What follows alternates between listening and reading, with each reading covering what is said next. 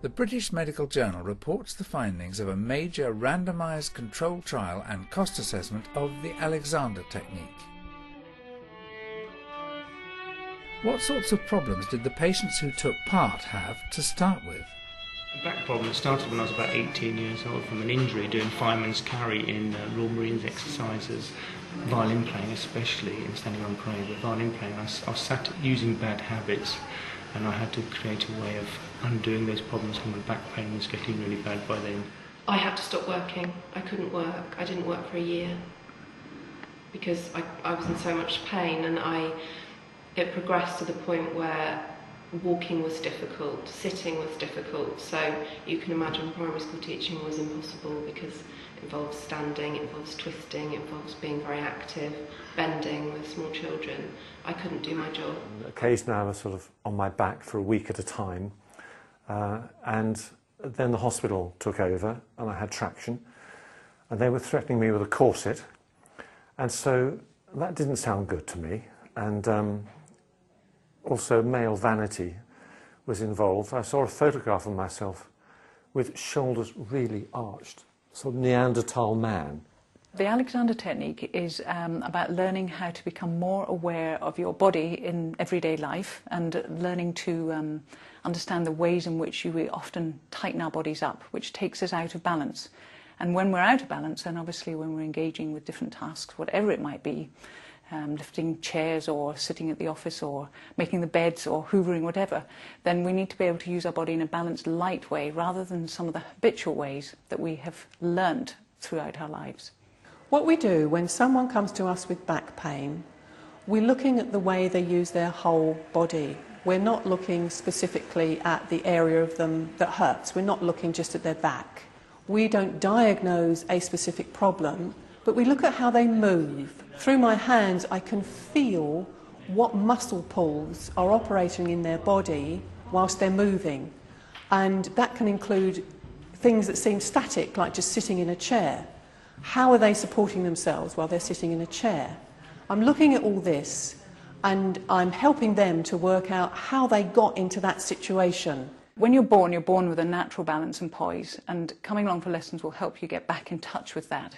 So when you watch young children running around and moving freely, we all have that in us potentially.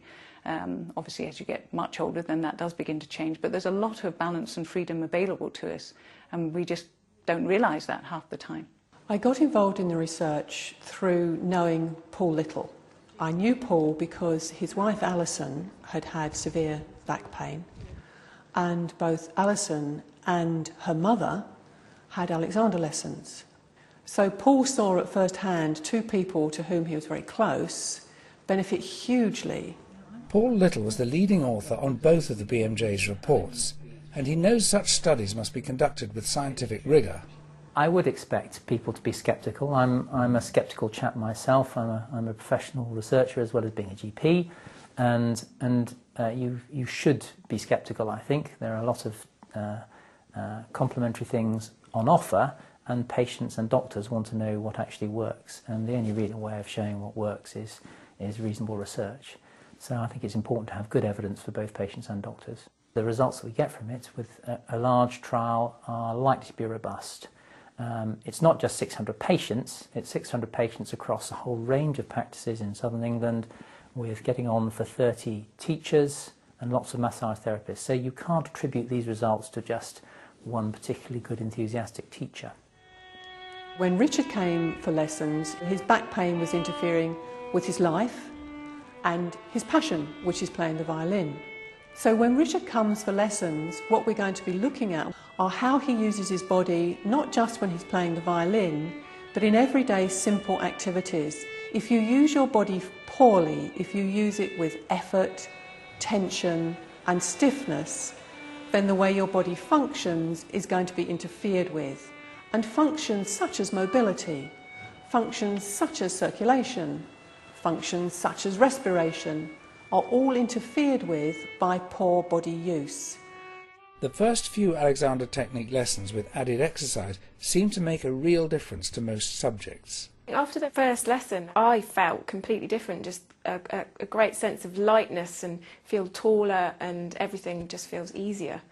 For me, that was the brilliant thing about the technique, that as you keep having lessons, what you learn means that you can really maintain that sense of balance and lightness when you're on your own. What really made sense to me about the technique was the idea that it was something that I was doing myself, and that I could get an awareness of what it was I was doing and stop doing it, basically. Debbie Sharp was another key author of the BMJ papers. The way that we used the Alexander technique in the study was very much to give people the opportunity to learn for themselves some ideas how they might look after their back, not just when they're having the lessons, but later on. I think that's why we found an effect at 12 months. People weren't having lessons at 12 months, but if their back problem had persisted, they could use the Alexander technique, or if their back problem had recurred, they could recall the skills and get on and start to do some practicing again. It was amazing. I hadn't read anything, and the particular teacher didn't tell me a great deal, but what she did was to get me in and out of the chair, and that was quite extraordinary. I was moving in a way that felt very strange to me, but with great ease. Did you notice that tendency to want to just... Certainly, months later, I noticed the shoulders were further back, and I noticed that, I wasn't sort of stooping quite so much. When Emily came for lessons, what we were working with was helping her to find a way of releasing some of that pain. So she got out of the cycle of pain creating more tension and the tension creating more pain. This is a vicious cycle that is very easy to get into. If you are in pain, you do tense up, and that tensing in itself tends to create a situation where more pain comes in. With the Alexander technique, it's much more gentle, it's much more changing the way you think, and that then affects the way you use your body. I was distorting myself almost. I mean, you see people walking around with very strange, people pulled down back posture, and you think, well, how did somebody get to that? And this technique actually shows us how we do get to that point, and that actually you don't have to get to that point. At the end of a year, people who'd had no intervention had about 21 days of reported pain in the last month. And if you had 6 lessons of Alexander technique, you'd improve that by about 10 days. And if you had 24 lessons of Alexander technique, you'd improve that by about 18 days. So you've gone down from 21 days to about 3 days of reported pain. So really quite a marked improvement. Although it's just one trial, this is a big trial with lots of teachers in lots of practices, so I think it's very unlikely that actually these results wouldn't be replicated. So I think actually this is an example of one large trial where the NHS might consider using it.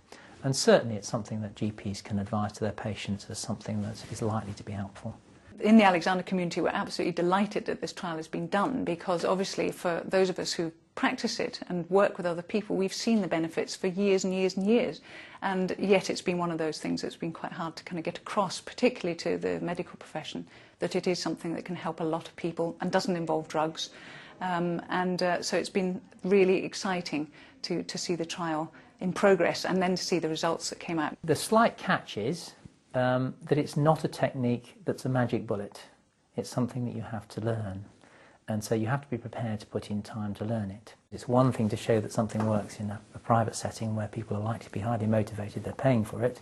And it's another thing to show that it might work in a setting where it's been provided for you. So I think that's one of the great values of this trial.